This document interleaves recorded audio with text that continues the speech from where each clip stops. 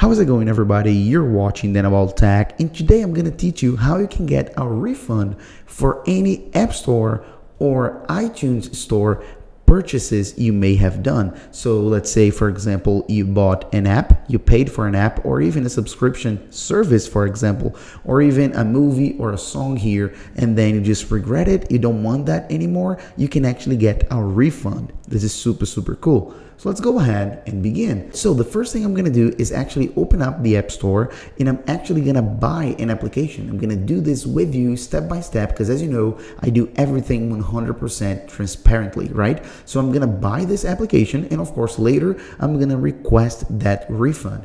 Everything in front of you and with no gimmicks or anything like that, okay? So let's just double click, Face ID, buy it, and then it's bought, okay, it's done. Just make sure that it starts downloading. If it does, okay, it's right here waiting. I believe this app is quite big, it's quite large, so it's going to take a second. So just make sure that this application actually downloads and installs on the iPhone. Okay, so as you can see, the app has finished downloading and installing, so then it's working normally. So again, let's say I played it and I just didn't like it. Okay, I didn't like the app, I just regret it, or maybe I just bought it unintentionally. It happens.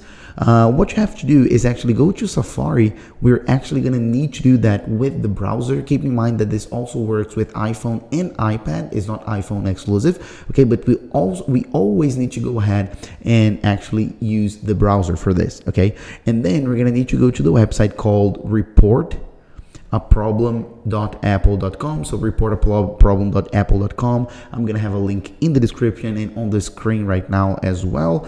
I was previously logged in, so then it's gonna say access denied. I'm gonna click here just to reload, and then it's gonna reload and ask for my Apple ID. Okay, in your situation, if it's the first case, you're gonna open that screen right away. Okay, so continue, then you can authenticate with your face, with your fingerprint, or even type username and password. Okay, and here is where the magic happens. So report a problem. After you sign in, you're gonna see the list of all the purchases you have done on your Apple ID, and that's going to include even free apps, subscription plans, anything you bought from the iTunes store, as I mentioned. So absolutely everything. And you may be asking, okay, but why isn't Badland here on the list?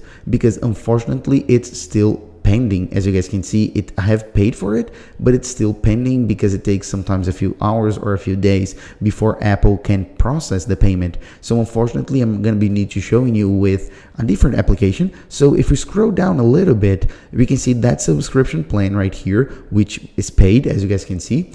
So then all you have to do is actually report, okay? Tap on report, and you're gonna see choose problem. So you tap here on choose problem, and then that's the option you're gonna need to get. I'd like to request a refund. Click done.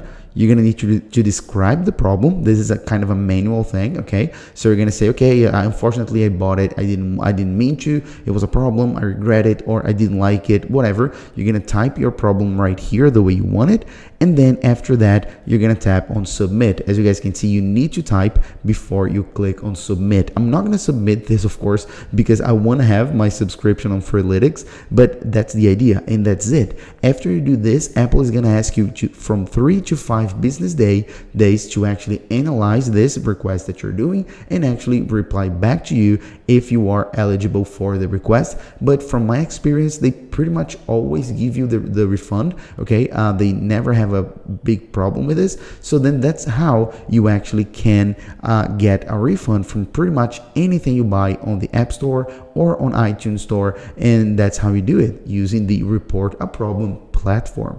So that's pretty much it. Hope you like it. Hope I could help you out on this. A lot of people were requesting this. Hope I could help you. And as always, stay tuned, and I'll see you guys in a few days. Bye bye. Stay safe, guys.